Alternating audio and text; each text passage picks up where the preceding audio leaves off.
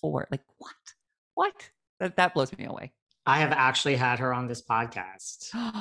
Tell me everything. It's right. I mean, the same thing. It's like it happened through like it was a friend of a friend. Like I have a really good friend who knows. So it is just I was like, okay, let's make this happen. Yeah, you have moments where you're like, holy crap, like this is the real deal. And she is unfiltered, and she goes through this landscape of talk shows. Like she knows Drew, and like she knows what's going on. She does know what's going on, and she's really good at what she does, you know. And so I can't wait to talk to her. But that's the thing, like the things from my childhood that really blows me away more than anything. You know, I wish I had a time machine so I could go back and tell little Ross, like, oh my God, you're right about everything. You're totally right, and you're totally gonna know her. Yeah, it's interesting. Do you have like a specific question you're just dying to ask Sally on your podcast today? I do. We're gonna have to tune into Hello Ross to find out. I do. I sat down yesterday. Of course, my interview. I don't know what your interview process is, but it's very different for the podcast than it is for anything else, right? For the red carpet, like I said, I have the encyclopedic knowledge, but that's for that 2.5-minute interview.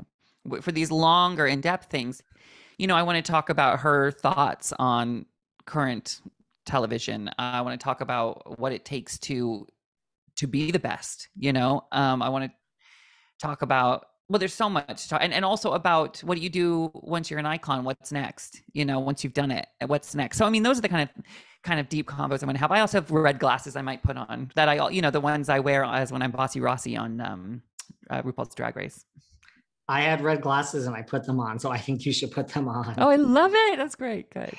Have you ever had, like you said, like who's like just a celebrity that you interviewed on the red carpet, like where it didn't go well? Like you said, some are rude.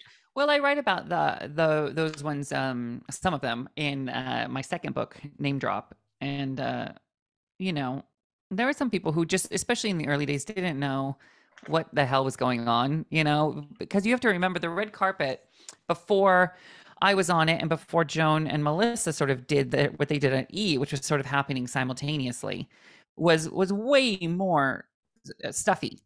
You know, that people were having a lot of fun on that red carpet. And this one's not in the book, so I'll tell you a story that's not in Name Drop. But I remember I was covering. This was at the Vanity Fair party a different year, and Usher was walking down. It was like height of Confessions.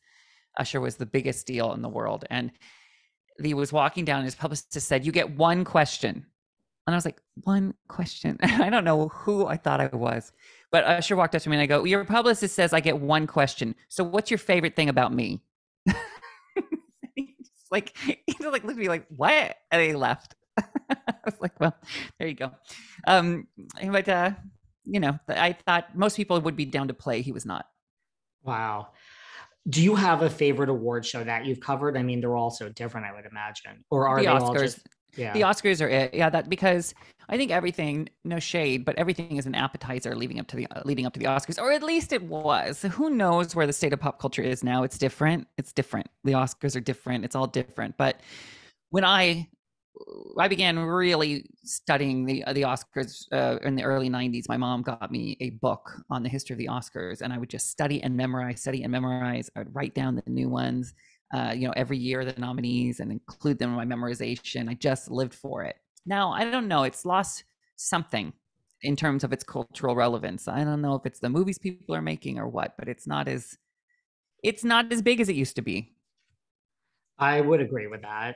Well, listen, you talk about these pinch me moments. We have Sally Jessy Raphael coming up on Hello Ross, but I mean, where does The View fall on your just list of? I mean, I watched you on The View. I mean, You did? I did. I've read all your stuff, Ross. I've watched you everywhere. I've followed your career for a long time. Well, thanks for keeping up. You know, The View was really, really fascinating. I loved The View. I would watch it all the time. You know, Barbara Walters. I wrote a paper on her in college. I love present tense Barbara Walters. I think she's extraordinary. That book she wrote, Audition, is American history through the eyes of somebody who changed American history and documented it. She is fascinating.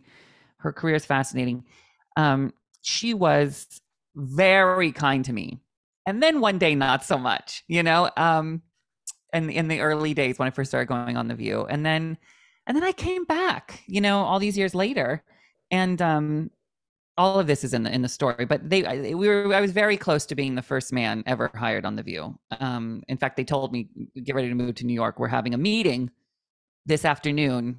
And we are informing the network that we want to hire you. And then I got on a plane and I splurged for Wi-Fi because I was going to be a new co-host on The View. I could afford it, right? And I refreshed. This was after a nap on the plane, and I refreshed, and the headline on TMZ was, Sherry Shepherd, Jenny McCarthy, and Bill Getty all fired at The View. Blah blah blah blah blah. They had a meeting with executives today. I was like, it all just disappeared right there, and no one ever knew except us, and it was heartbreaking. But look what it led to. You know what I mean? I still got to where I was meant to be. And to be quite frank, talking with Drew every day about news stories that aren't political, even though I love politics, but that are about good news and funny news and pop culture, is such a better fit for me than anything like that. And it really was like that simple. Like it was going to be you. Like they were going to announce it. It was really going to happen. It was going to be me and one other man joining Sherry, Jenny, and Whoopi. Wow. Mm-hmm. And then like, are you at the point in like, I saw obviously that must have hurt at that time. It sounds like. Yeah. But it was almost like I didn't really believe it was going to happen. So I didn't even know what an offer was. So I didn't even know the monetary, but it wasn't about the monetary. It was about, oh my God, I almost got to the dream, to the thing, but it didn't like crush me because I knew it would still happen. I knew somehow, but yeah, it was weird. And I almost didn't put it in the book because I was like, but then it's so true. It actually is what happened. Where do you think, because you could ask Sally how she feels about this too. Like, where do you think, like, do you think it's time, like we have the talk with Jerry O'Connell, like, do you think it's time to mix up The View and have like a regular male host? I think The View's doing great. I think The View is as good as it's ever been. I think they really are in their zone. I think the production on it is top notch. And, I think they know what they're doing. Yeah. I would think so too. Yeah. Yes. And yes. What was, well, yes and yes. I mean, like you say, like Barbara was nice to you until she wasn't. Like, did you read Ladies Who Punch? Like, do you feed into all of that? I mean, of course I read it all. Yeah, I'm fascinated by it all. And, I'm great friends with Rosie O'Donnell, who is one of the truest humans I've ever met. Like, she's just very tapped into being a human. She's very honest and generous and straightforward. I love her. And she has, of course, her insight. You should talk to her one day. I don't know if you have, but she has incredible insight and stories. And listen, I write in the book, which I feel like I'm promoting